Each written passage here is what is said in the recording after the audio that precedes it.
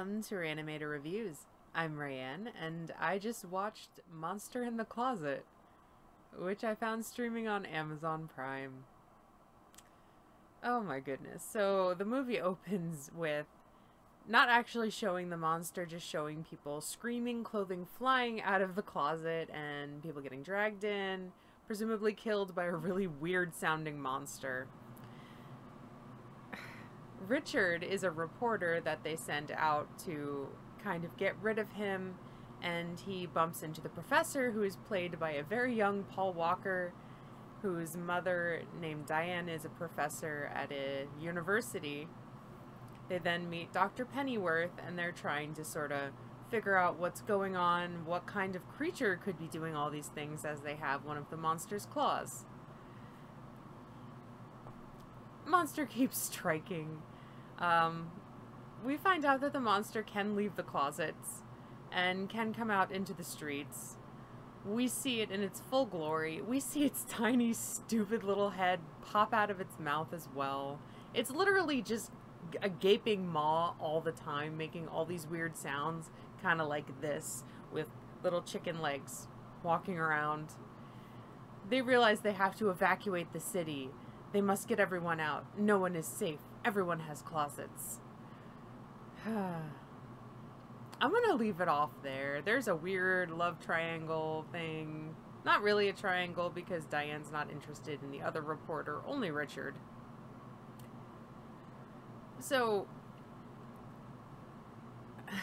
Dr. Pennyworth figures out from listening to sounds that the professor, this is confusing with all the professors, the child professor, the tiny Paul Walker child, has recorded, and he feels like he can communicate with the monster. So they're wandering around the evacuated part of the town, which they're really not supposed to be in, and he has a xylophone with him, and he's playing this one tune over and over again, which will get stuck in your head. There is a very long, drawn-out part of this where oh yes, I'm sorry, I'm boring you. Cat is yawning. Where they're just trying to figure out where the monster is because they hear bumps, but nay, it's the military, and they're pissed that they're in a quarantine zone. However, the doctor, professor, whatever the hell his name was, is convinced he can communicate with the monster. He wants to at least establish communication, prove that they mean no harm to him. One of my likes is there's a very long scene of the monster shuffling and popping its shitty little head out while the doctor's playing the tune, and they just keep getting closer, and he's like ding ding ding ding ding, and it's like blah for what feels like forever. And I couldn't stop laughing because it's just so stupid. I won't say what the end of that scene does, but it's really funny. I liked that everything with the creature at least was a practical effect. Its eyes moved and blinked, which was cool. The creature design, not great, but I don't think it's supposed to be. It's very campy. The whole movie's really campy. There's really oddly specific, kind of non-specific timestamps at some points where it's like September 24th or maybe 25th. 11:23 p.m.-ish. I thought that was a funny touch. There's scenes where Richard takes his glasses off, or gets his glasses knocked off, and he's just standing there, glassesless, and Diane's just like, really? But that also is a big part of the plot, we find out later. He's just so beautiful, people are transfixed and pour iced tea everywhere, as we find out as she's pouring iced tea everywhere, staring at his face. What did I dislike about this movie?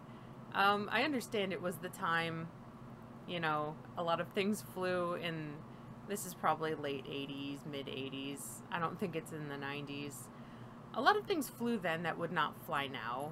There's a scene in the opening with John Carradine playing a very stereotypical visually impaired person, and as someone that is visually impaired, I was kind of like, come on, that's, fuck you. But a lot of people weren't sensitive to disabilities back then, and I also understand it was meant for, you know, the humor in it. Also the dead guide dog. Like, don't kill animals. Come on. People, whatever, in movies, but like, come on. There was a jump scare with a really shitty sounding cat. Like, literally a cat jumps down and someone went meow off camera, which that's actually not a dislike, but like, I hate jump scares. Don't do that shit. I guess I would rate this maybe like a 2.5 out of 5. Some of it was a little, like, the pacing was a little off for me, so it was a bit monotonous to watch at times, but there were really, really funny parts in it, and it was meant to be funny, so there you go. As I said, I watched this streaming on Amazon Prime Video. I'm sure it is available in other streaming platforms, perhaps in physical copy as well.